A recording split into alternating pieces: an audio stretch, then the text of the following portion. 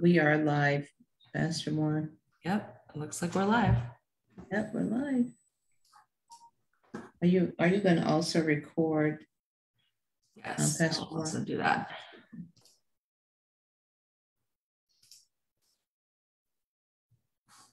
Okay. Here we are. And Travis is coming in too, so here we go. Great. All right, I'll let you and Travis take over then.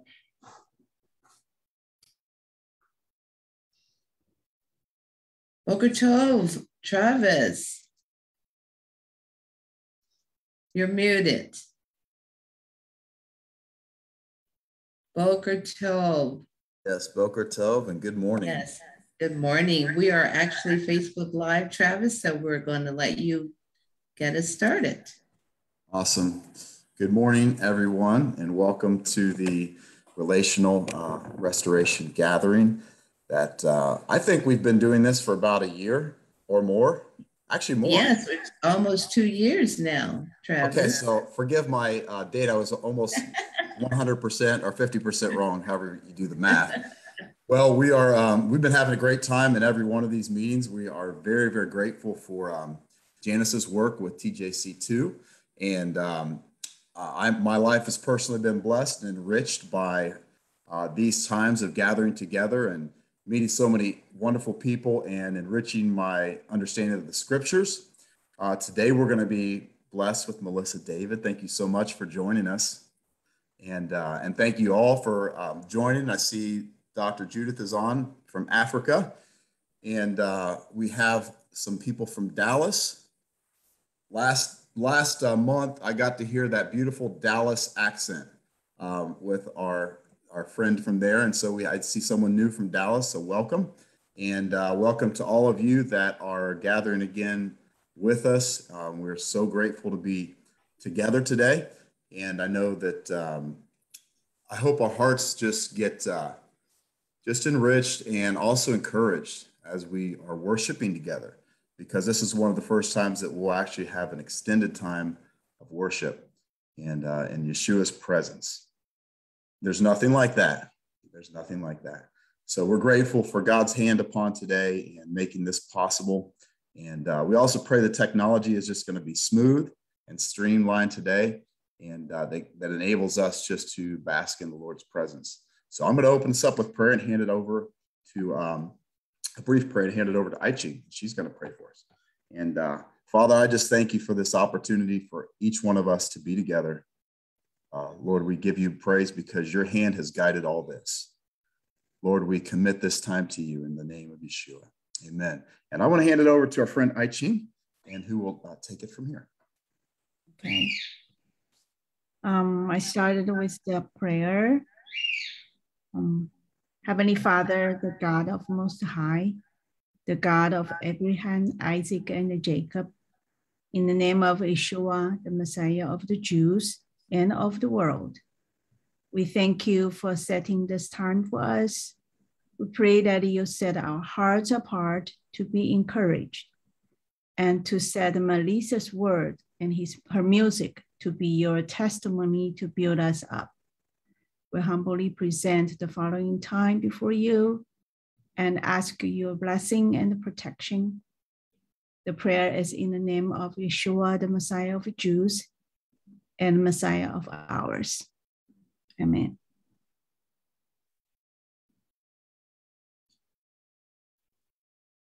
Well, I want to, before Melissa does our first opening song, I want to take a second and find out where people are from, because I have a drop-down menu on my right that shows me some people, but some people I can't see.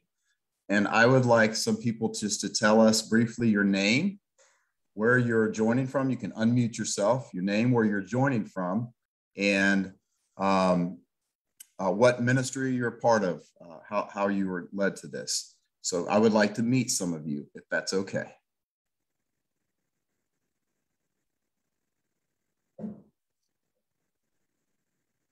Don't be shy.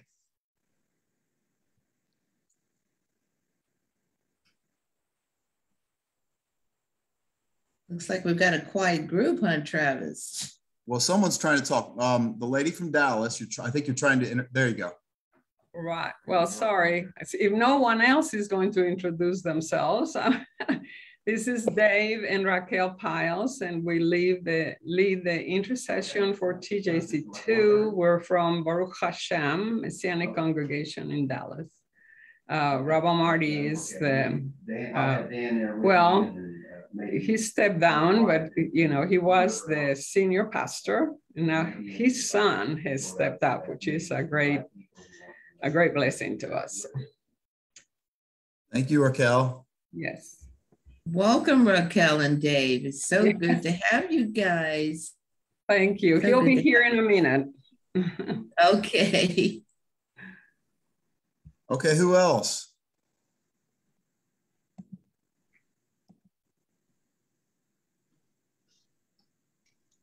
Hi, Donna from Beth Messiah Congregation in Columbus.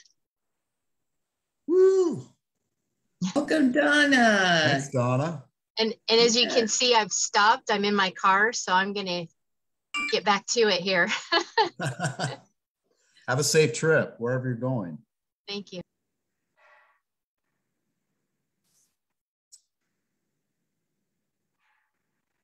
Who else?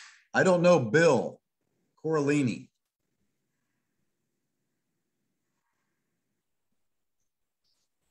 Bill from Beth Messiah in Columbus. All right, another Columbus. We have a strong Bill. contingent from Columbus. Wow. Yes. Thanks, Bill.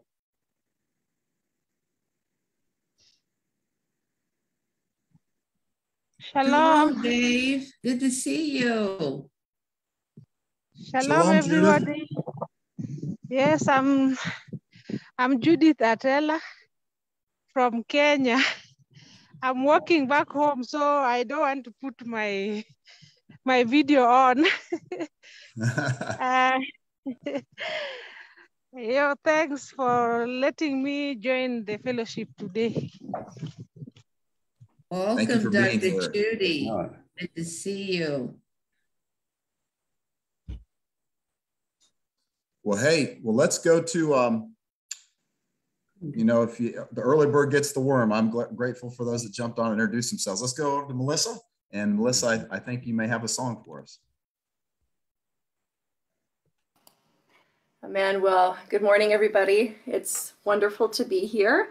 And I really believe that God has good things in store for us this morning, because I've had an unprecedented amount of attack on my sound system and all kinds of things. And I'm going to be kind of going a little bit spontaneously here because of the fact that my sound system wasn't working properly. I can't use my piano.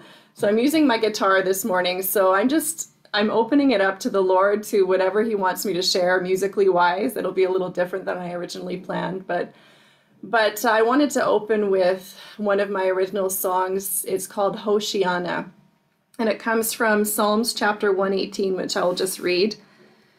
Psalms 118, verse 25. O Lord, save us. O Lord, grant us success. Blessed is he who comes in the name of the Lord. From the house of the Lord we bless you. The Lord is God, and he has made his light shine upon us.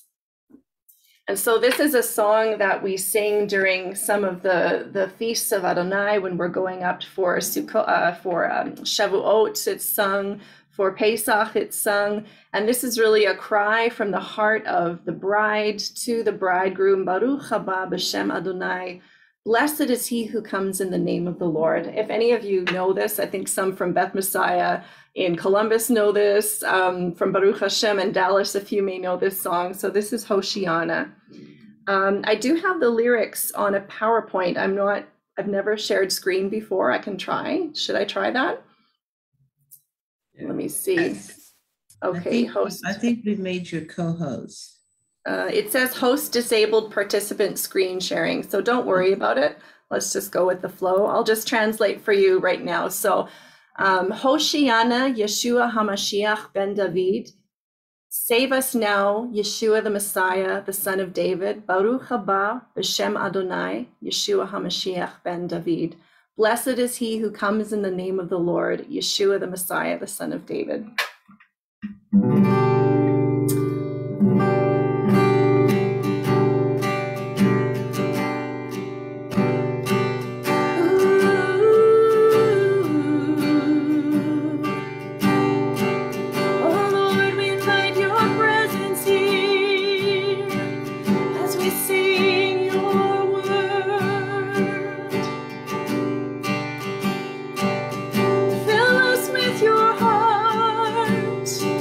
Fill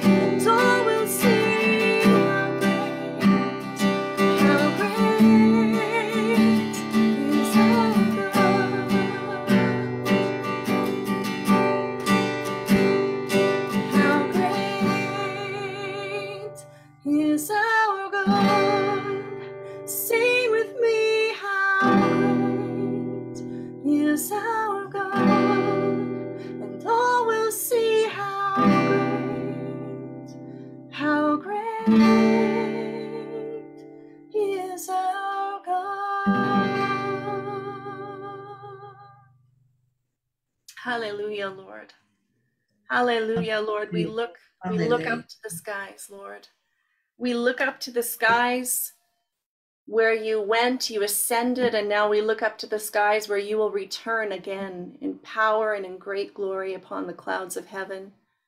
And Lord, how it's our heart's desire and our heart's cry that your people would cry out, Baruch haba b'shem Adonai.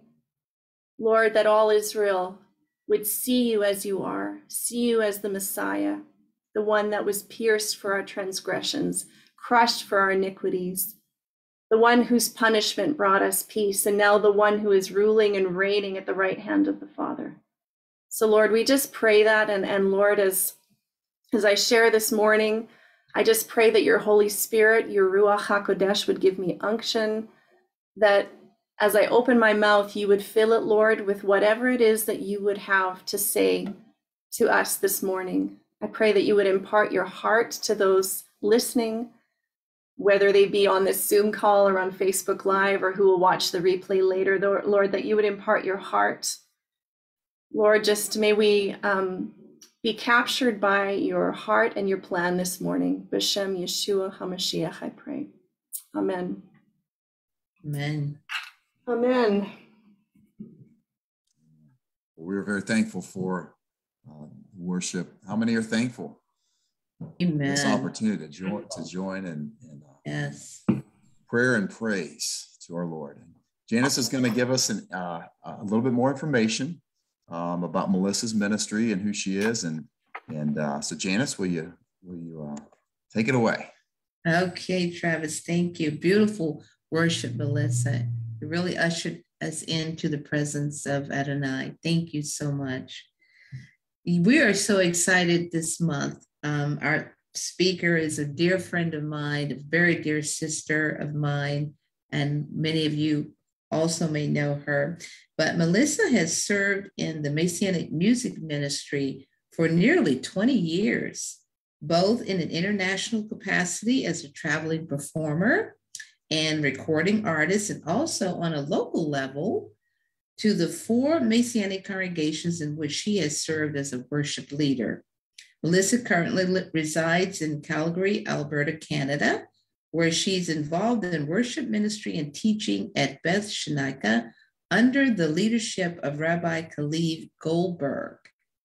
She will be sharing both her original music, which she just did, beautiful, with us this morning, and she will be speaking to us about the power of clinging to God's people, having the heart of Ruth.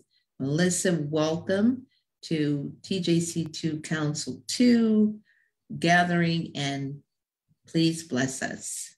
Thank you, Janice. Thank you so much. I just realized that I don't have a watch anywhere in front of me, so I'll have to move my Zoom meeting here, but it's an honor to be invited to share my own personal testimony with you of how God imparted within me the heart of Ruth as one who, as far as I know, was born from the nations. I've never done the testing that so many people like to do now to find their genealogy, but I was raised in a Christian home. So I just want to, before I go into share my personal testimony, I just want to quickly recap the book of Ruth for anybody who is watching that might not be so familiar.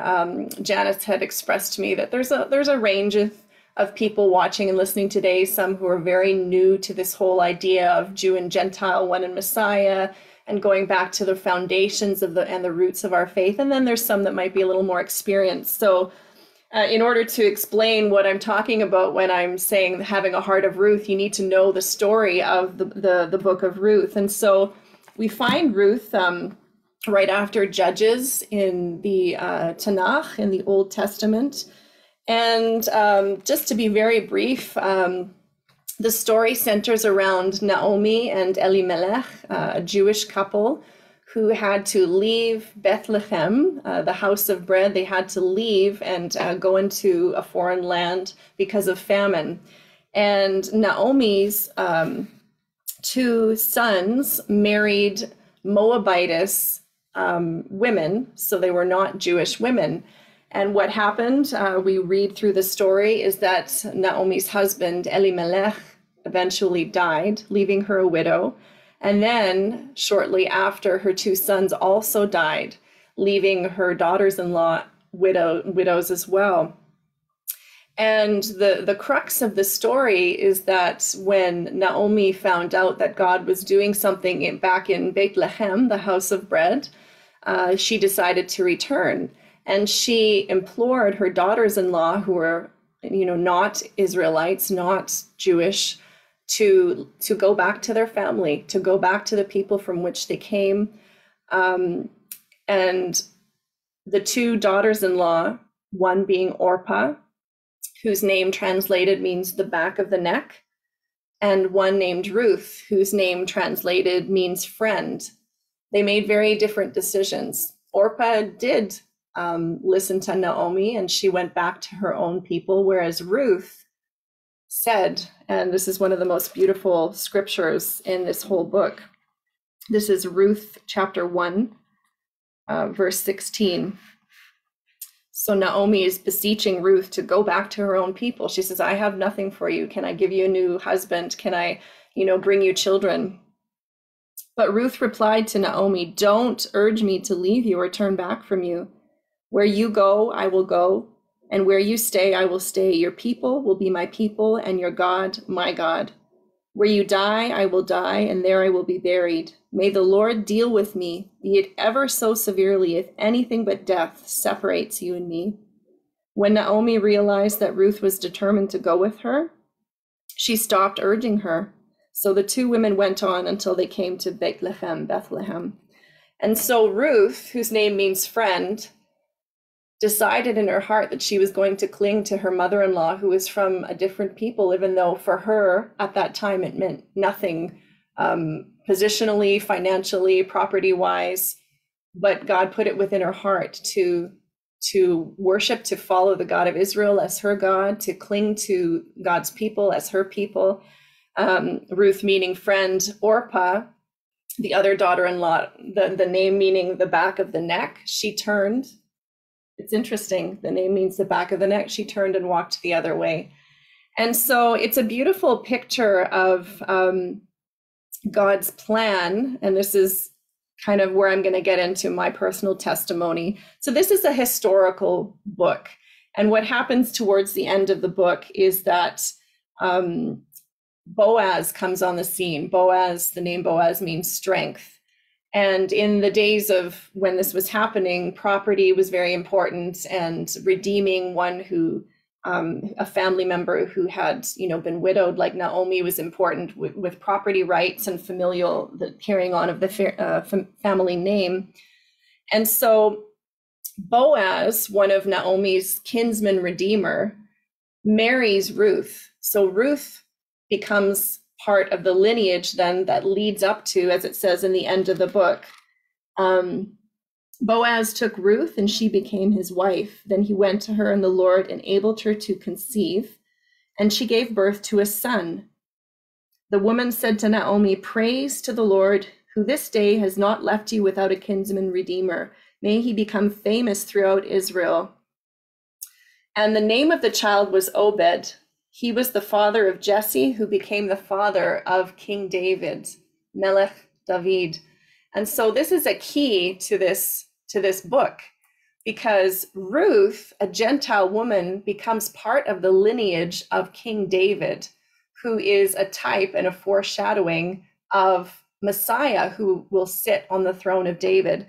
And so this is both a historical book in the sense of, this happening to these people historically, but it's also a prophetic book. And that's where I'm going to be sharing from my own story, because right now we are in the time period of awaiting the Lord's second coming.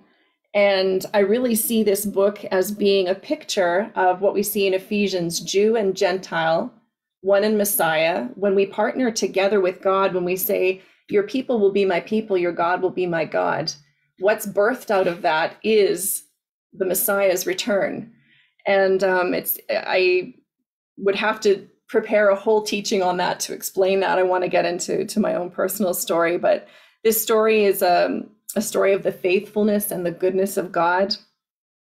Like I said, the place of the Gentiles in God's plan. It's not just a historical book, but a prophetic one. And so to get into my own personal story, so as I said at the beginning, I was born into a Gentile home. My parents are both actually immigrants from Germany. They both grew up in post-war Germany and grew up in the church. My dad is actually an ordained minister in the Anglican Church of Canada. So I've basically always known the Lord. I was born again at the age of 10.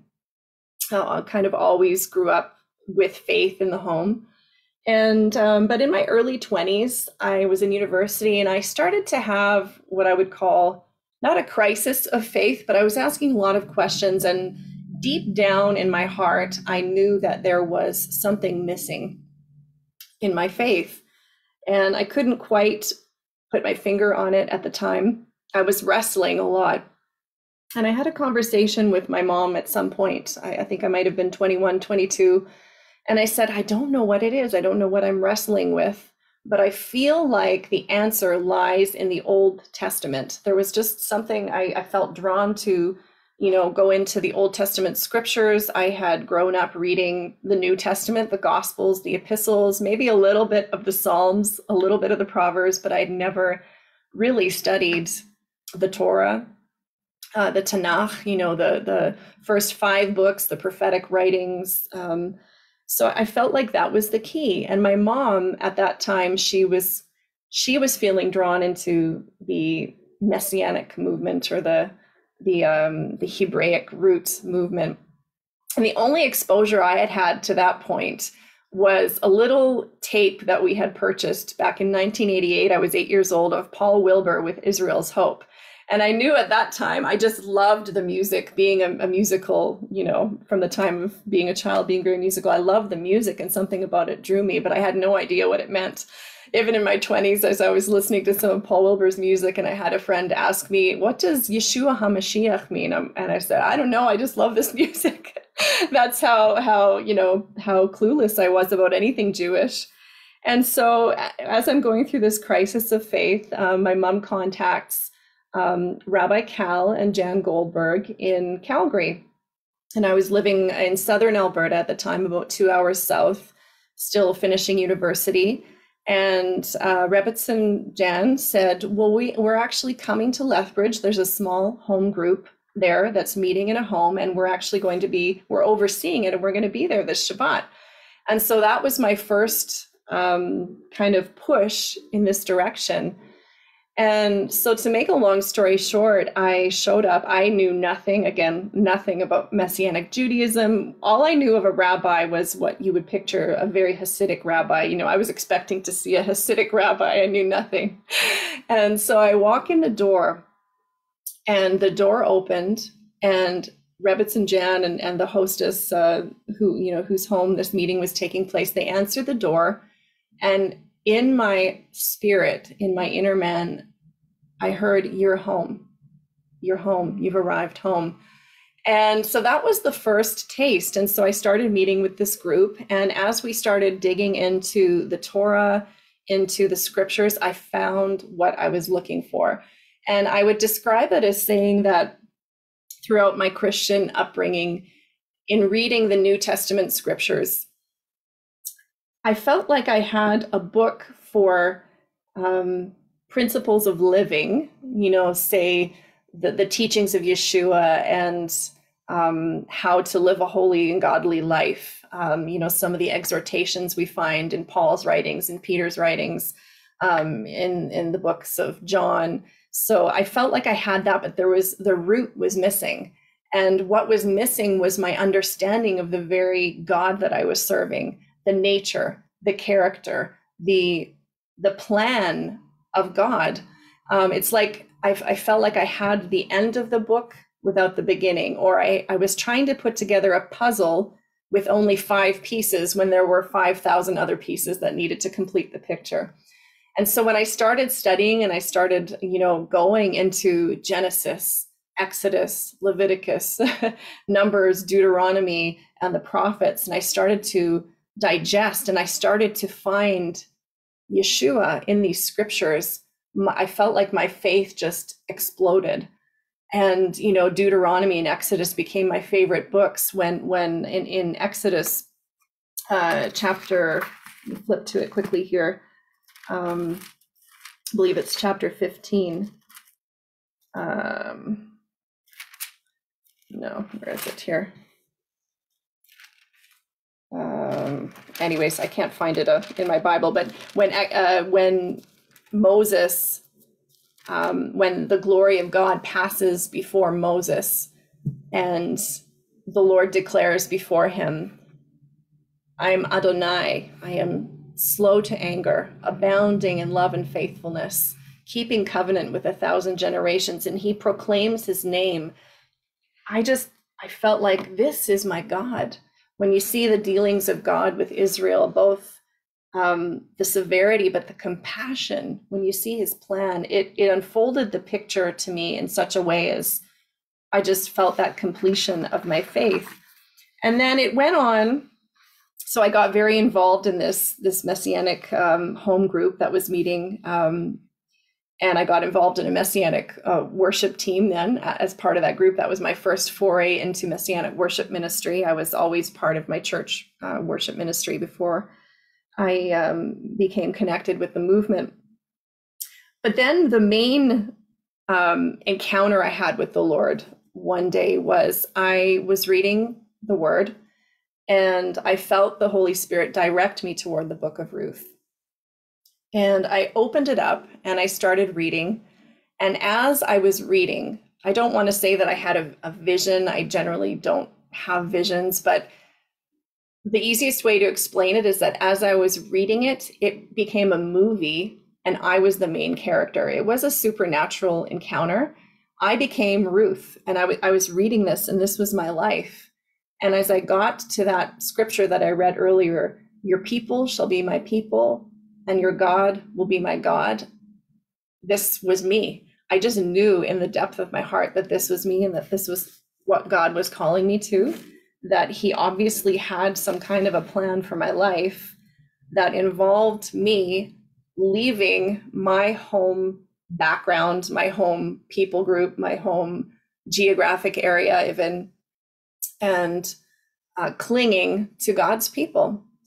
And over the course of the next few years, that became literally fulfilled in my life when I married into a Jewish family. I moved to Toronto. I started ministering within the Jewish community in Toronto and then North America wide through music. And so that really became my story. And, you know, it's been nearly 20 years now, and I can truly say that I feel more at home within the Jewish community, with Jewish people, than I do, you know, from my background experience. And, you know, it's really, I think it's a, what's the word I'm trying to look for here? It's a powerful picture of what God wants to do. And we all have varying degrees, I think, of where God wants us in his plan. For me, it happened to be actually, you know, in a really full way. But I think having an understanding of this book and what God's heart is for his people is very important. And so some of the impact of that, now I want to share with you.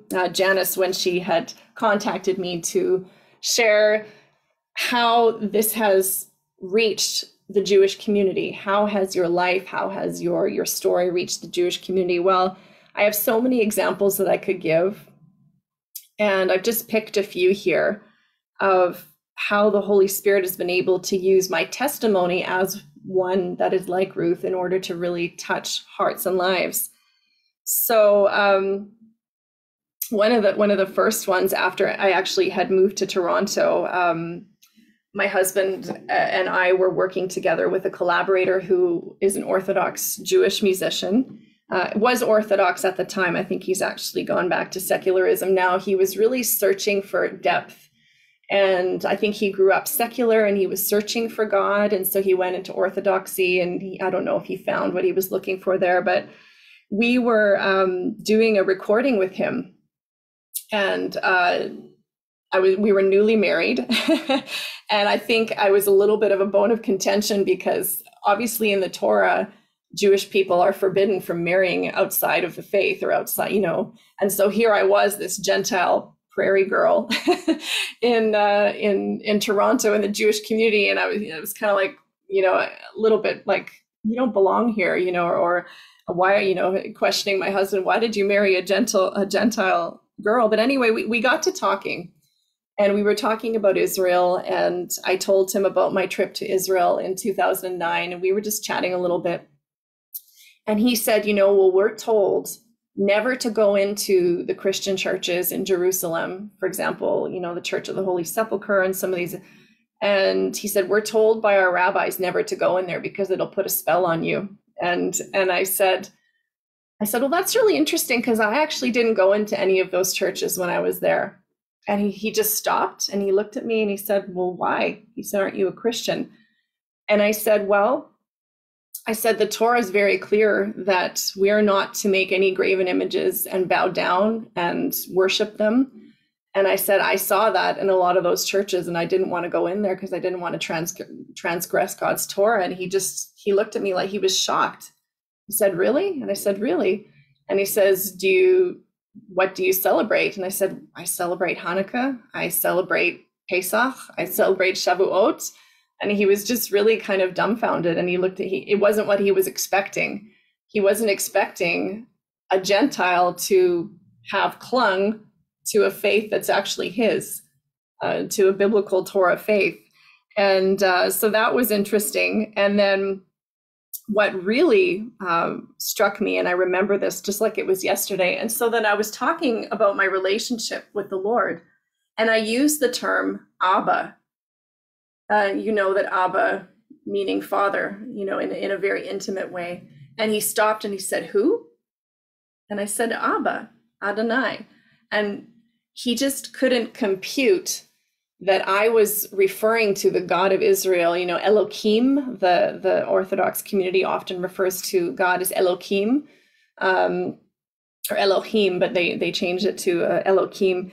He couldn't compute that I was referring to the God of Israel in an intimate way. And something inside of him, I could see there was that stirring in his heart that this Gentile girl is talking with a familiarity and a love and an intimacy about God. And why does she have that? So it was a very interesting conversation that we had. And there were many others like that. There was another one that I wanted to share. We met with a very influential radio host in Toronto. He had, I think it was like some kind of an interview show where he would interview all types of guests. And we met him at a Jewish coffee shop one day. And he started questioning our faith in Yeshua and, just asking a lot of questions. And if I remember correctly, one of the questions that he had was about, well, how could God sacrifice, make a human sacrifice his son? What is this Christian belief of God having a son and sacrificing it? And for us to open up the Torah scriptures to him, his own scriptures that he hadn't read about, without the shedding of blood, there is no atonement, and the scriptures pointing towards Yeshua, the suffering servant, that God would become for himself the saving right hand for Israel, to be able to open up the Torah to him and say, have you ever read this in your own scriptures? You could see his mind just, the blinders kind of turning like this, a little bit of light coming through and saying, wow, maybe I should go and read my own Torah. And I find this so often, wherever we traveled and wherever we encountered and had the opportunity to share our faith with Jewish people, that's a huge key, is to bring them to their own scriptures. There was another instance, actually it was with a young rabbi in Toronto. He was kind of an up and coming rabbi, if you want to put that. He was kind of popular within the Toronto community, a really young guy. I think he was only 19 or 20. And we had a chance encounter with him at the passport office of all places, or the driver's license office. We were renewing our driver's license, and boom, we ran into him, and he was a connection of Dan from long ago. And we started chatting with him, and I don't know how we got onto the topic of Messiah.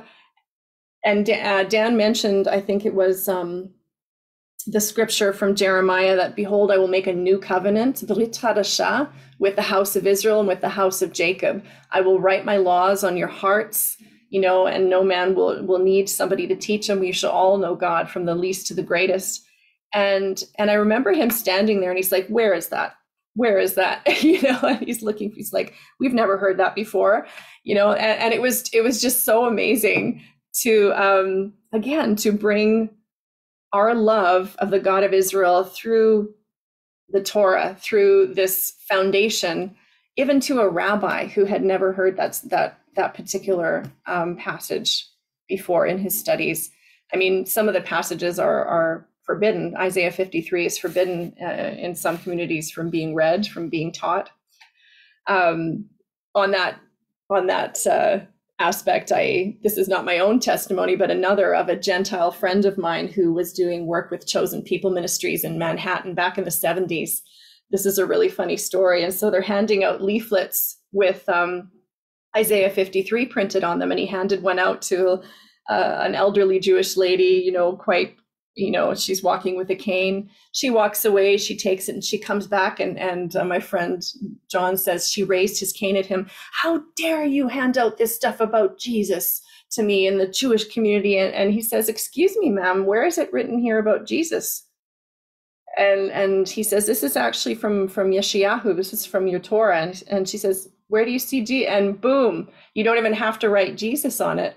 You know, and so again, here's a Gentile, another fellow friend of mine, walking out his faith in the Messiah from the Hebrew scriptures, and it becomes an instrument to share the gospel of Yeshua. Another instance I had was in Montreal. This is actually with some family members, and we were having dinner with them. And there was a family situation where a marriage was taking place, and the son was actually marrying a Gentile who was going through the process of ritual conversion called Giur, where it's quite a long process. I think it takes up to a year, if I'm not mistaken. And the mother of the son was saying that she actually was quite not upset, but she didn't necessarily agree with the premise of ritual conversion. And she says, if it's not a conversion of the heart, what is it? It's just external. It doesn't mean anything. And right away, boom, you know, I had an opportunity to talk about the conversion of my heart. You're right. It is about the heart. Adonai sees the heart. Man sees the outward intentions, but Adonai sees the heart, is what the word says. And so I shared with her the conversion of my heart, that I have clung to the God of Israel, that though I might not be Jewish by birth, his people are my people, and his God is my God. And, you know, as I'm saying this, I'm getting excited, because it's like, I feel like I'm living the purpose of God for my life, in loving his people, in sharing his love with his people. Another powerful one was in Florida, South Florida, where we led a concert, and we were staying with actually a Messianic Jewish couple in the Fort Lauderdale area who had been ministering to a Holocaust survivor for many years. They were very close friends with her, and they brought her to our concert. And at that concert, we shared the testimony of actually my background being from a German family, and you know, Dan's background being Russian Jewish, and how our marriage was not only a picture of reconciliation between Jew and Gentile and what is possible in the love of Messiah, but the reconciliation between German and Jew, German and Russian, because, you know, there was a lot of hatred between the Germans and the Russians, and my family can attest to that. having lived through that, my mom and dad living through that after the war. And so afterwards, this precious, precious woman, this Holocaust survivor who literally escaped by jumping off of the train and was one of the only, I think she said the only one of her family to survive, ran through the bushes, one of these stories. She came to us and she said, how is this possible? How is this possible that, you can be reconciled? How is this possible that you don't hate one another? And she was very, very curious. She actually invited us over, and we had coffee with her a couple of times in her apartment. She shared her story with us, and I shared my background with her, and I actually shared the fact that though my mother grew up in post-war Berlin, she always had a love for the Jewish people in her heart, and even as a child, she felt shame over what had happened to the Jewish people in Germany. And so it was just such a healing time. And again, it was the picture of, me being from that background and actually saying, no, your people are my people. I identify with you. I even identify with the fact that you were rejected by the church, that you were persecuted by the Christian church historically. I take responsibility for that. And I say, no, your people are my people. And my Messiah came from your people. He came for your people. He came specifically for you. And it was just such a powerful time with this lady of just sharing God's love, sharing his heart, sharing his plan, that he has a plan and it's from the beginning to the end, that there is a huge apocalyptic plan that we are part of. And it was incredible. And then the last story I wanted to share is actually very, very recent.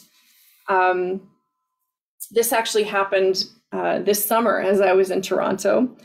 I'm a mom of 2 young kids, and I don't often get to treat myself, but I decided the children are with their Saba and Savta, their grandma and grandma. I am going to go and get a pedicure.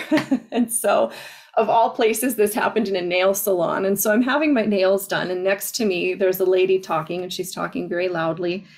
And she's talking about the pandemic and what is happening on Earth. And she was, very passionate about what she was saying. And I could see that there was a lot of stress and a lot of anxiety and a lot of fear. And they moved me to kind of dry my nails, and I was sitting right next to her, and I had a chance to turn around, and I said, I don't mean, I wasn't intending to eavesdrop, but I happened to hear what you were talking about because the whole salon could hear it.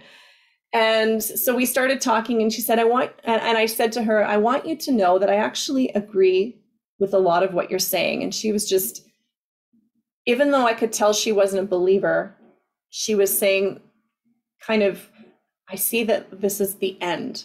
There's something happening here, and this is the end times. And so, it was an open door for me to share. And I found out that she's Jewish and she's married to a Gentile man. And boom, there was an opportunity. Oh, you know what? I'm a Gentile and I'm married into a Jewish family. And so we got talking, and just that opportunity for me to share my faith again with her in a Hebraic way. I started talking. I actually talked about the book of Ruth. I said, even though I grew up in a Christian home, my Messiah is Jewish. And she actually said that. She said, yeah, he's Jewish and he came for Jewish people. And I said, yeah, that's right. And I went back into the Torah scriptures, and she said, don't talk to me about the Torah. I don't know anything about my own religion, she said. But all that to say, I was able to share with her the faithfulness and the goodness of God in my own tapestry, in the own tapestry of my life, through the difficult things that I've gone through the trials, through the turmoil. And I said, you know what? God walks with me just the way that he walked with his people in Egypt, just the way he walked with them in Israel. He walks with me. I have a relationship with him, and my hope comes from something way beyond politics and way beyond healthcare and way beyond any of this. And I was able to share with her that my hope comes from the God of Israel, and that all of this stuff on earth that's happening is actually written in her scriptures. that all of this stuff that's happening on earth, God has already warned us about, and the Messiah already talked about. So we don't have to fear. And so I was able to share with her my love of the Lord, my love for his people.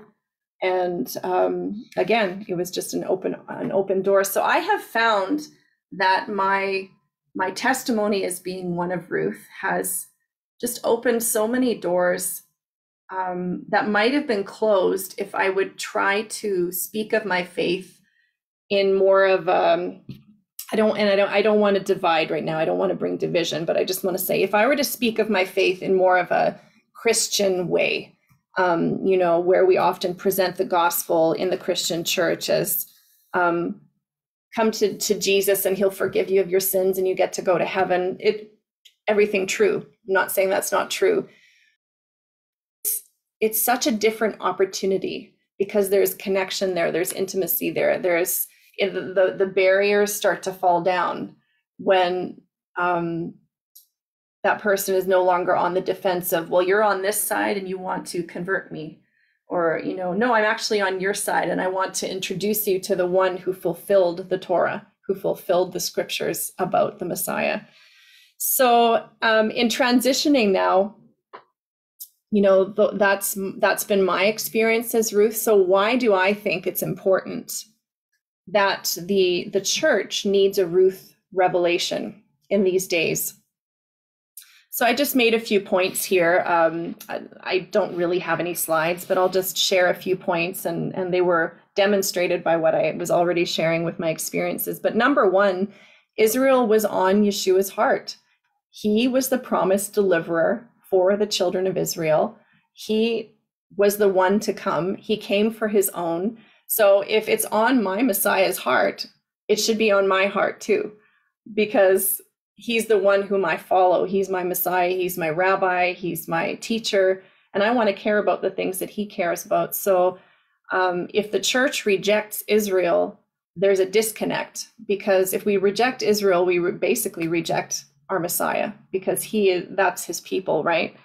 And I know that there is a longstanding replacement theology within the church where it's, Israel has the scriptures that were given to Israel are used as a metaphor, and they're spiritualized to say that, well, Israel has been done away with, and now all that is applied to the church. But that would never have been the understanding of the apostles, of the followers of Yeshua. They would all understand the scriptures from a prophetic and a historical and a context that would mean, no, God will never break his covenant with his people. God is a covenant keeping God. And if he breaks his covenant with his people, then we are in great danger, because that means that we are walking on shaky ground. So, and even in Ephesians, when it says that, or is it Romans, he said he came for his own, yet his own did not receive him. But that was part of his plan.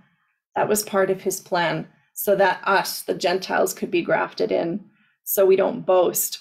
It says in Ephesians 2, remember that at a time you were separate from Messiah, excluded from citizenship in Israel, and foreigners to the covenants of the promise, without hope and without God in the world. So we owe our salvation to the Jewish people, because without the Jewish people, our Messiah would not have come, because he came through them, for them. And because of the rejection of some of them, God's plan was to graft us in through his great mercy. And so, number one, Israel was on Yeshua's heart. So it has to be on our heart. It has to be. It breaks my heart when I've gone into churches, even to minister, and I see the flag of every nation on earth except the flag of Israel. And I think, wow, the one flag that should be, central, and not in worshiping the nation. I'm not saying that we worship and we idolize the nation of Israel or the political state in Israel, but Israel as in, this is God's heart. This is his prophetic plan. We need to have an understanding of that. Number two, why does the Gentile church need a Ruth revelation? I think for me, and I've expressed this through my testimony, so that we understand the fullness of our salvation, what it actually means. I think there's a focus within, a great portion of the Christian church that we're saved from our sins to go to heaven. again, this is true, but there's such a huge part that's left out when we don't look at our salvation in the context of God's eternal plan. And that is that we are saved from our sins, not just to enter heaven, but as part of the wisdom and the richness and the knowledge of God. My salvation is the mercy of God so that the Jewish people would be stirred to return to their own tree.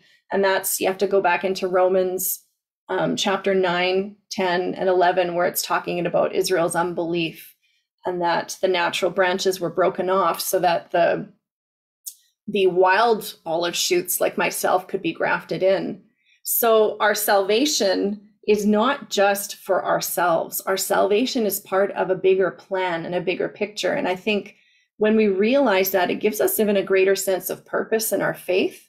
It gives us a greater sense of purpose in our prayer, to know that I'm not saved just out of my sins, but I'm saved as part of God's plan.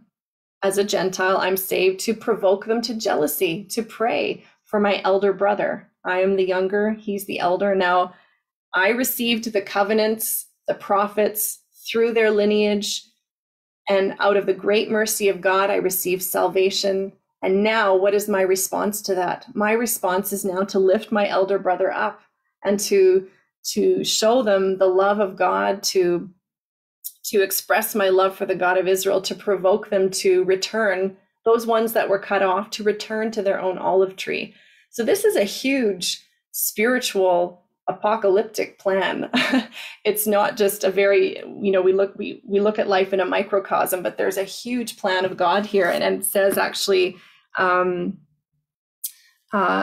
Romans, hold on, my Bible's all my concerts, I have all my little notes here and they're all sticking out.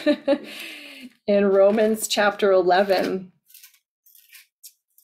Paul expresses this plan after delineating all of this, that, the Israel, part of Israel was cut off, and then we were grafted in, and then all of Israel will be saved. And he's going through this whole plan. And at the end of chapter 11, verse 33, how does he describe this? Oh, the depth of the riches of the wisdom and knowledge of God, how unsearchable his judgments and his paths beyond tracing out.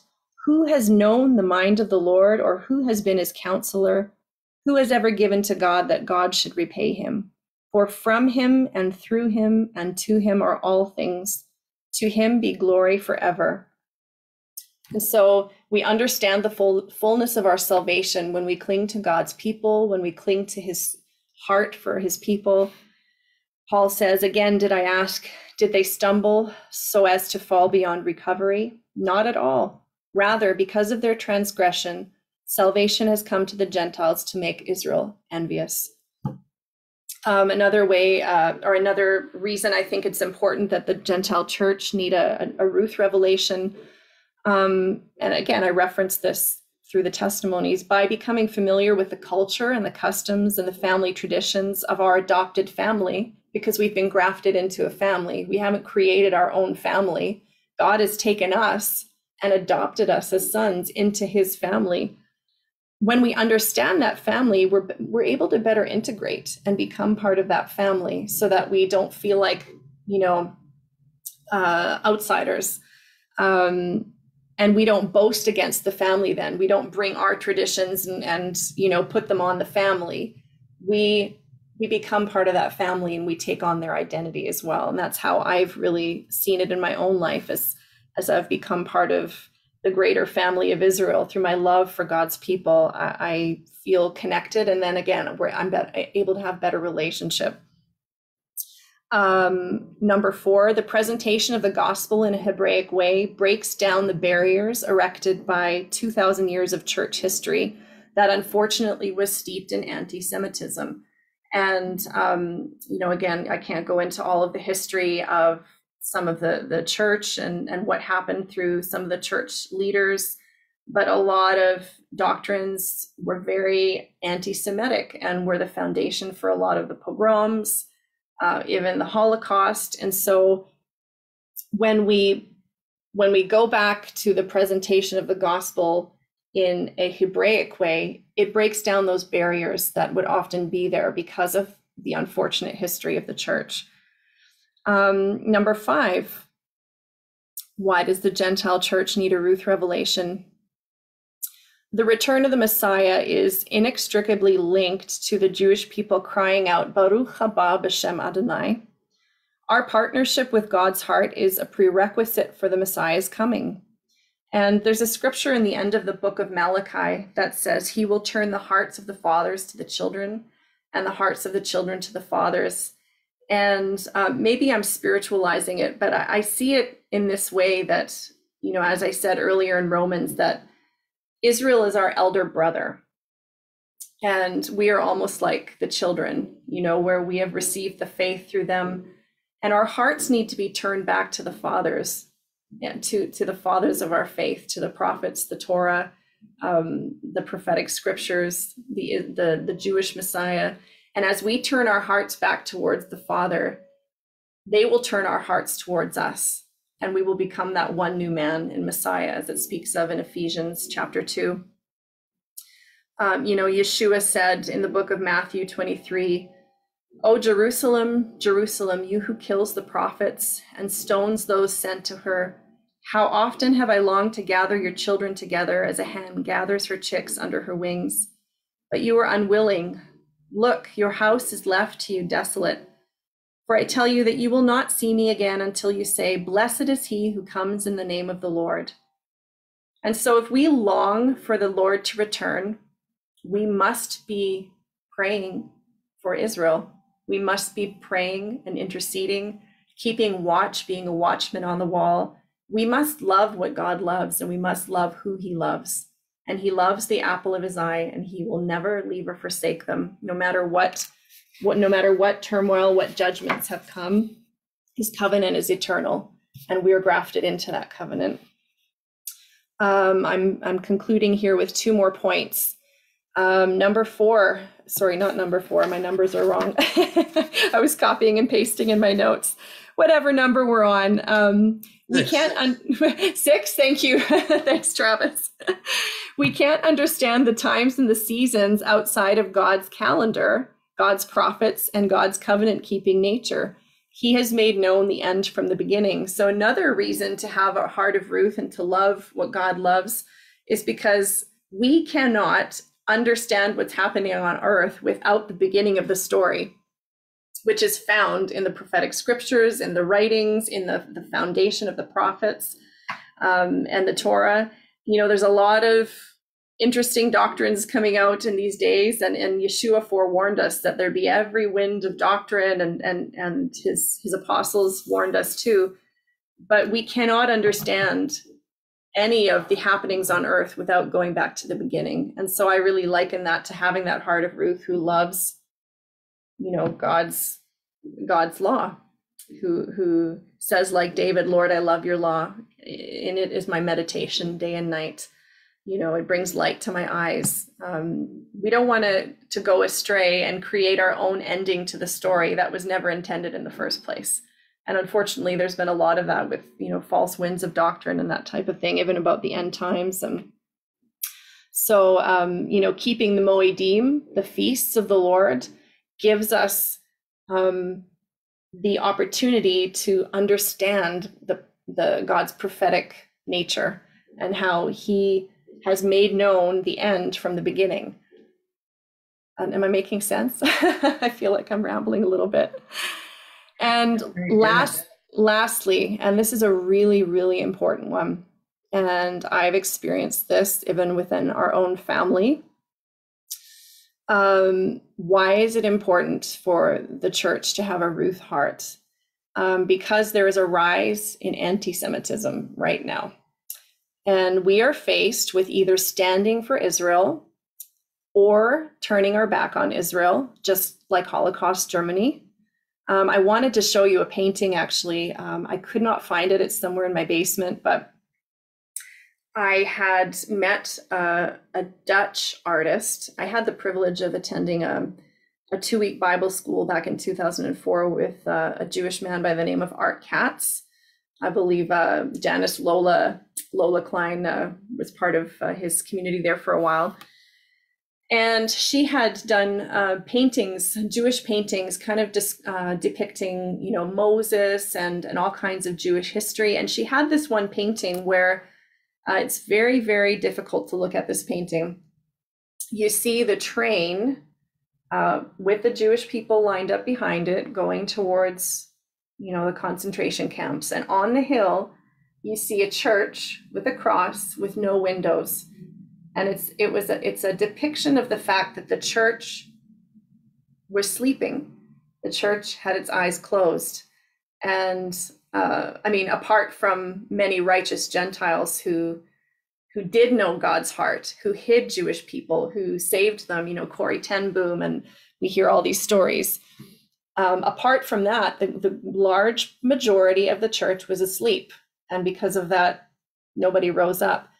We're in those days again. And I know we have our marches and we say never again, but any of you who were following the Gaza conflict earlier this year, I mean, I'm on social media channels for my music, and I follow some Orthodox Jewish artists and professionals in New York City. And so I'm part of a Jewish community even online, and some of the vitriol and the hatred and the absolute just demonic hatred that is rising up against Israel is scary. And we now find ourselves in the same position as the church. Are we going to stand with Israel, or are we going to turn our neck and walk the other direction when it gets hard? And this is one thing that Art Katz always said. He said, will the church stand with Israel with rose-colored glasses, in the sense of we like to go and we like to wave our banners and we like to experience messianic music, but are we going to stand with Israel when it might cost us our life? And that's a very literal thing. What if it costs us our life? What if we have to hide a Jewish person? What if it comes to the point where there's so much persecution? You know, it's happening in Europe, it's happening in Israel. What if it starts happening in North America? In fact, it did over the course of this conflict during the spring feasts. In my former Jewish neighborhood, there were warnings saying, don't come out of your house on Shavuot. Don't come out, because there's going to be mobs going through the Jewish community, and they're going to be looking for mezuzot on the doors. They're going to be looking for, you know, stars of David's and kippot, and they're going to attack. And there were attacks in Toronto, Canada. And I know this was happening in New York City and Los Angeles. So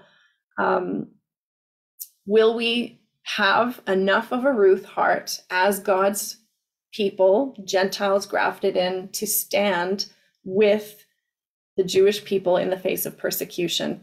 And this got very personal for me within our own family, because my daughter, who's 8, has experienced the misunderstanding. I don't want to call it anti-Semitism, but maybe ignorance. In her public school in Toronto, they had a culture day where she shared that she's Jewish, and she was laughed at, and she came home and she was pretty upset about it. And in our new community here in Alberta, they are attending a Christian school, wonderful school. The teachers, the children's teachers, know that, you know, we're of a Jewish background and we express our faith in Jesus, Yeshua, in a messianic way. But she was scared on Culture Day last year to share that she was from a Jewish background, has Israeli heritage, but she did. And one of the little boys in the school came up to her and he said, Israel, that's just a fairy tale, just a fairy tale. And, you know, instantly in my heart, I felt, and I wasn't angry, but I felt saddened that this boy is probably from a Christian home and yet has never been taught anything about Israel. And so his faith, or his family's faith, his church's faith, whatever, is disconnected from the very root that it came from. And so that's why it's important. I think one of the most important reasons that the church understands, gets that heart, gets that vision for God's people, is because we're coming into very difficult days. The prophetic scriptures say that there's difficult days coming ahead. And do we want to be on God's side, or do we want to protect our safety and have our own way of looking at things?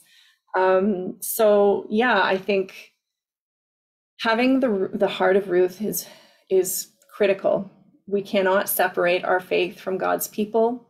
We cannot separate our faith in Jesus from God's prophets, from his writings, from his character, from his eternal plan. You can't do it. It's one plan from beginning to end. And so I pray that he would increase within us the desire to know him for who he really is. I think that's always been my desire, is to know God for who he really is, not for who I think he is. And in finding him the way that I've found him, it has brought me to a different place, and even my own personal walk with him, where I can say that he's walked with me in that closeness that he has with some of the heroes of the faith that we walked about. I've seen his faithfulness the way that he was faithful to the children of Israel. I have seen him work mighty wonders in my own life, and I'm able to relate to that biblical and that scriptural faith. So I hope that's made sense. I was just letting the Holy Spirit talk through me. Did it make sense, Janice? Yes, I think that was awesome. And Travis, I'm gonna pop in here a minute. What we'd like to do is have Dave and Raquel share with us. Dave and Raquel are the North American leaders over the TJC2 intercessors. Okay. And Dave and Raquel, if you could share with us along the lines of what Melissa said, why and how is TJC2 so integral to what she said? And then Melissa, Travis was going to ask you if you do one more song after Absolutely. they share. Sure. And then we'll have Dave and Raquel start us off in prayer. Travis, if you're going to have to slip out for Israel and for the Jewish people. I'm going to step out here soon, and I'm going to Okay. Dave and Raquel want them to talk. I put the 7 points on the notes for everybody. I took some more. Melissa, I really took some notes because you really got me thinking about a lot. Praise God. Thanks for putting those in there, Travis. I appreciate it. The way that you wove your story, so that it's not just powerfully taught that you did, but you really, the word has become flesh in your life. The word of Ruth, and I think that's what's so powerful about Yeshua himself, was the word became flesh and dwelt among us. So that the word that the Father spoke, the word that was spoken, actually, was substantiated in flesh. And then here we go, we're looking at it, and then the Jewish people didn't even recognize it. But this is what God wants to do. He always wants to make his word flesh in our lives. So thank you that this is something to think about, to study, but also it's really brought to life by the way you've lived it out. So I want to thank you. It made very, very coherent, a lot of sense, and put that there so we all can continue to think about it. And I'm going to hand it there over to Dave and Raquel, and I'll go off screen, but I'm going to listen as much as I can still. Thank you, Travis. We love you, my dear brother. Dave and Raquel, and then we see your hand up there, Mr. Swenson. After Dave and Raquel, we'll take a couple questions. So Dave and Raquel, and then one more song from Melissa, and then we'll have a couple questions in prayer. All right. Well, shalom, everybody. It's very good. We had a meeting yesterday, which involved Japan and all of the stuff that's happening there in Slovakia with TJC2, with the healing the body of Messiah. So to get to hear Melissa's story, and it just reminded Raquel and I so much of our own story, of our first time attending Baruch Hashem Messianic Synagogue back in 1998, 23 years ago, and immediately knowing that from that very evening, just within a few minutes of the worship service starting, that we looked at each other and says, we're home. Amen. And we've been there at Baruch Hashem now at the synagogue, and we've been serving as an elder there since 2002, and over all the prayer there. But the journey with Torturing Council too, just truly didn't know that we were going to be having other intercessors leaders like Janice leading those. We thought that the only one we would be leading would be in Dallas.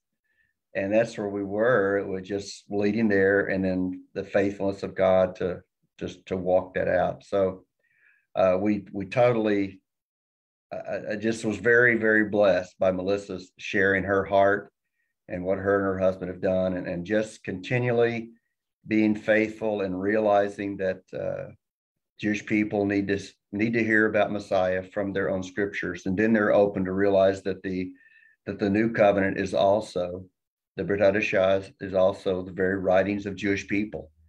And I like to say it this way, it's a whole lot, the new covenant scriptures are really a lot of commentary on what was Torah.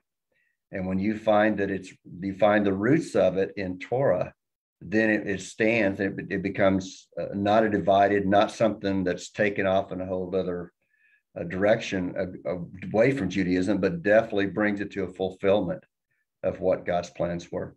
So that's really our heart with this. And now we're blessed with our time with Baruch Hashem, with TJC2, Georgian Council 2. I think we have intercessory prayer teams in about 40 countries. And so that's really kind of amazing to see what God has done over these years. And thank you, Janice, for hosting this, putting this all together. I'll let Raquel share what's on her heart as well real quick. Well, one of the things as we were listening to Melissa that we enjoyed very much, her testimony, was what came to mind. They said that we really need to recommend the book by Duncan. We call him Papa Don, but it's Don Finto, called Your People Shall Be My People, in which he expands a little bit more of what Melissa was sharing about and how his heart was also turned to the Jewish people. But with TJC2, that's exactly what we are going to the root of the division that happened between Jew and Gentile in the church, way back. And so that's what we're addressing. And it's our goal really is the one new man, to bring about the one new man. And so when that happens, then there will be that cry from the Jewish people for Yeshua to come. Baruch haba b'shem Adonai. And so there's so many similarities on the walk that Melissa has gone on, and then what the Lord is doing through TJC2. So love the music. And it's through worship that our eyes are open, the prophetic anointing flows, and we begin to see. I love the way Dave says it. We have heard that so much that people say Yeshua is the answer, but it says if you don't know the questions, how do you fully understand the answers? And so it's that connection between the Torah, the Old Testament scriptures, and the New Testament scriptures that, it's all so connected. And there's such a foundation. We're going back to the foundation so we can truly understand our Jewish Messiah. Amen. Yeah. Amen. Amen. Would you all pray for Israel and the Jewish people? And then Melissa, if you could do one more song before, and then if you have something you want to share, say before that, and then we'll have maybe 2 or 3 questions for our time remaining. So if Raquel and Dave, if you all would just pray, and then we'll go from there. Avinu Malkeinu, our Father, our King, Lord, we just thank you for your tenderness toward us, Lord, to bring us step by step, Lord, with no animosity toward the roots of where you've brought us through the spiritual journey, but Lord, with an understanding and thankfulness that you've revealed yourself to us in other ways, and how you've showed us and have continued to show us your love for the Jewish people, your love for your family, and Lord, how you have chosen them and how you're going to use them, and how you're returning as the line of the tribe of Judah. And Lord, we honor you for what you've done and how you've just, Lord, that you've told us that there's a veil, there's like scales over everyone's eyes, Jews and Gentiles. And by your great mercy that you have removed the scales. So help us, oh God, to keep our hearts soft before you, soft towards Israel, praying and releasing the word of God in the right way. Lord, help us and keep us, as I just join with Melissa and realizing that there's so many different things of winds of doctrines, but Lord, there is a true path. And Lord, help us to keep our hearts soft before you. Let the word of God continually to refine and address the different things that would draw us off track, and keep us focused on you. Yeshua, you are the center of everything, the center of all of time, all of eternity. You are the center of it. And so we thank you, Lord, for that revelation today. We bless you in Yeshua's name. Amen. Amen. Amen. Melissa? Janice, something came to me there during the prayer that I just wanted to add very briefly. That in our travels, we often encountered Gentile people coming to us and saying to Dan specifically, because he's of a fully Jewish heritage, "You're so lucky that you're Jewish. You're so lucky. I wish I was Jewish." And I just wanted to comment on that, because my answer to that was always, you have no reason to feel that way. Because if you look at the plan and the purpose of God, one is not higher than the other. We are equal in God's plan. You know, if you look at the beauty of that race where we're running together. And so I think it's important to note that in speaking this message about Hebrew roots and all of this type of thing, that it's important for Gentiles to know who they are in Messiah Yeshua, that they're not less than, that they're not, somehow less than God's plan. No, in fact, it's the opposite. That was the plan of God. That was the wisdom of God, that the Gentiles be united with the Jews and we work together. So I think that was just a little aside I wanted to add, that there's no need for an inferiority complex in God's kingdom, because his purpose is beautiful for both Jew and Gentile. So, and on that note, I think I'll close with a song from the prophetic scriptures. This song is from Jeremiah chapter 29, verse 11. "For I know the plans I have for you, says Adonai, plans to give you hope and a future. When you call on me and you come and you pray to me, I will listen and you will be found by me, declares Adonai." And that really, it's a promise that was made to Israel when they were in captivity. And many to this day are still in spiritual captivity. And it's our prayer that they would call upon me, says the Lord. Seek the Lord while he may be found. Draw close to him while he is near. And so I'm going to sing that as a prayer as we close. And again, I just want to thank Janice for inviting me to come and share my heart with you in a very informal way this morning. I do want to just mention, I'm going to put it in the comments right now, if anybody does want to get my Messianic worship music, I'm going to type it in here.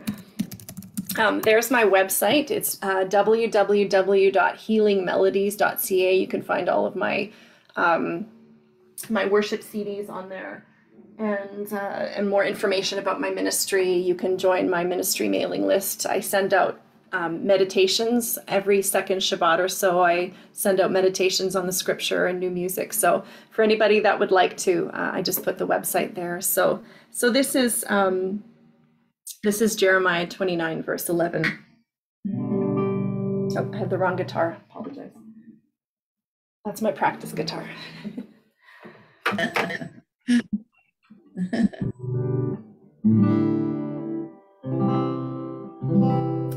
So Father, I just sing this song. It comes straight from your word. It is your heart for your people.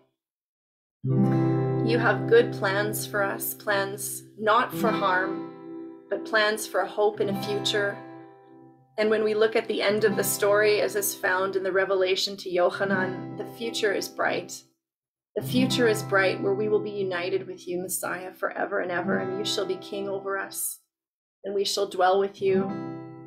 And this is for both Jew and Gentile who would put their faith and their trust in Yeshua, the promised Messiah.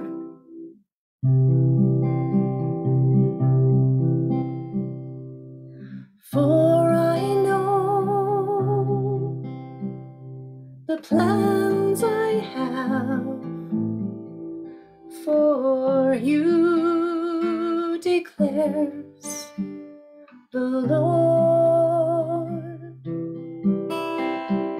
For I know the plans I have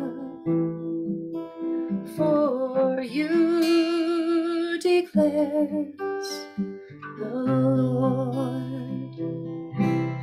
Plans to prosper you, not to harm you. Plans to give you hope and a future.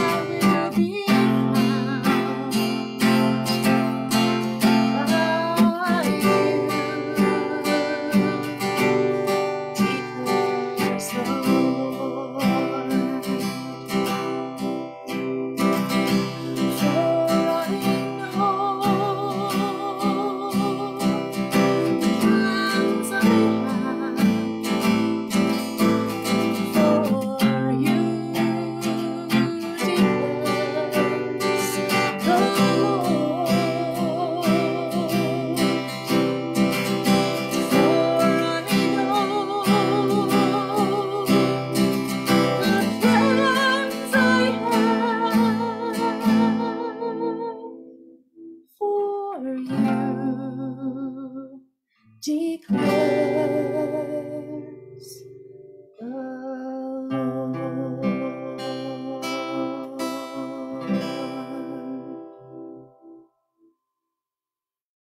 Amen. Hallelujah. Hallelujah. Hallelujah. Thank you, Lord. Thank you, Lord. Mr. Swenson, did you have a question before we leave? We can't hear you. I think you.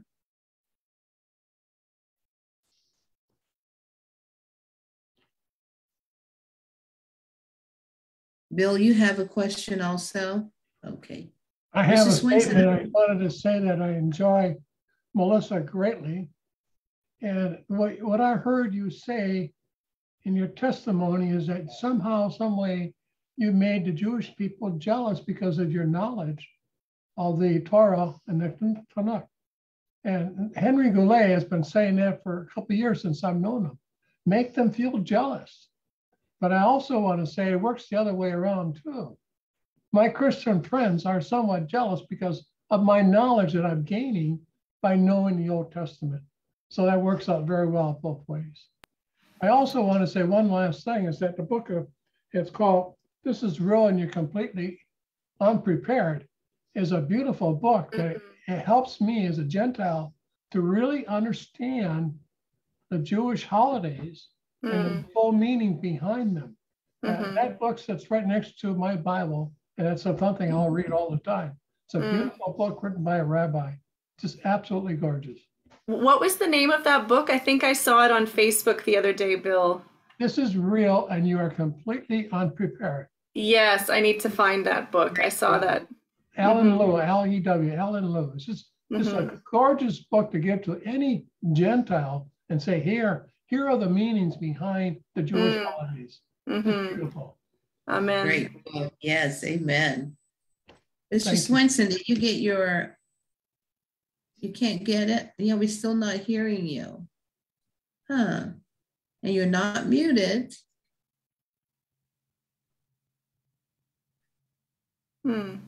Mr. Swenson is actually from Calgary.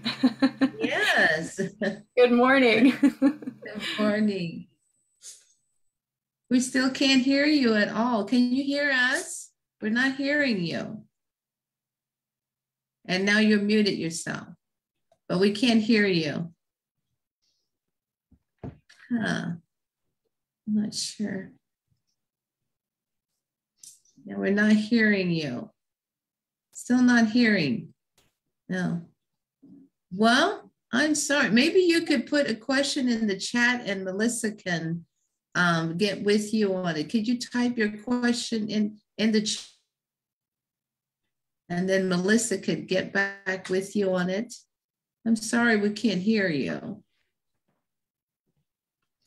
Oh, he's showing us a book. Judaism and Christianity.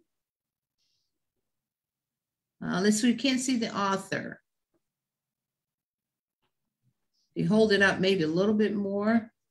Judaism and Christianity towards healing of the original wound of division. Wow. And let's see, I still did not see the author, but that would be an awesome book.